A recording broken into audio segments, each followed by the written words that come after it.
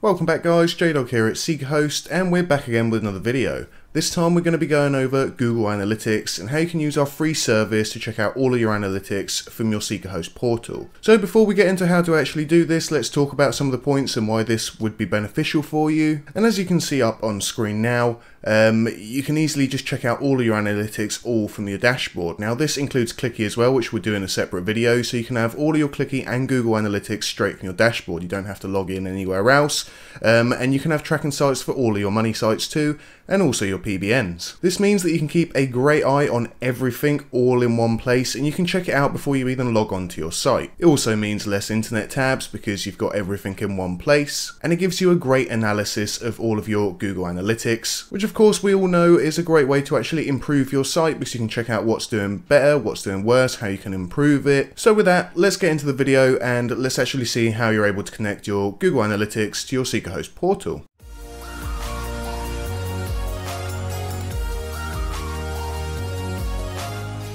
So let's get into adding Google Analytics to our portal. Now, like previously mentioned, this is to add all of your analytics all in one easy place, and to access this you're going to come over to tracking sites from your SeekaHost dashboard. Here what you can do is you can add your tracking sites. So if you come to the top right, you're going to see add new tracking site, so click that and basically we're going to add in the URL of the site that we want to add. This is going to be without the www. So just jdogofficial.com will do for this. So let's go ahead and add site here. Once your site has been added successfully, you can come on over to the action button over here to actually add the analytics. As you can see on this page, we've got the site info, analytics, Google, Clicky, and the settings. So let's go ahead and add Google Analytics first. So on this page, what we're going to need is we're going to need our Google email account and also our Google View ID.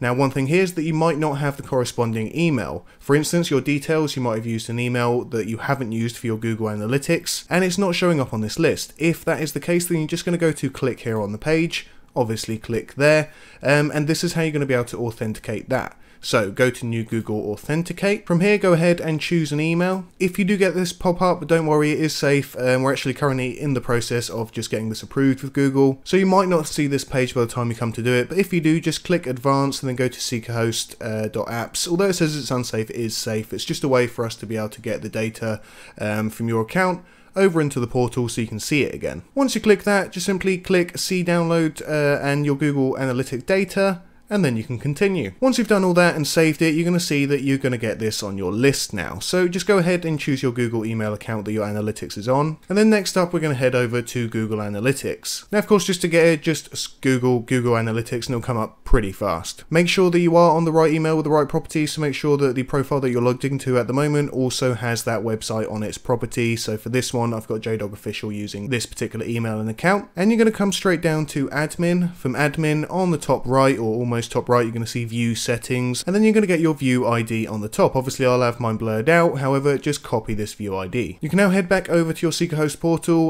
put the view ID in with the corresponding Google email account, and then we're going to press save just to save it and activate it. So with that all done, we can now click back on our Google, and what we'll see now is that we actually have our analytics live on the page. As you can see as well, it's pretty instant. We got all of our information and details for the analytics, so we can actually log on here and check out what's been going on the site before we even get on the site. To access your tracking accounts and see all your analytics just simply from the dashboard, you can just come back to tracking sites and just select the tracking site that you want. Hit action, and then you can come check the Google Analytics. If you want to add Clicky, we have another video on how to do that.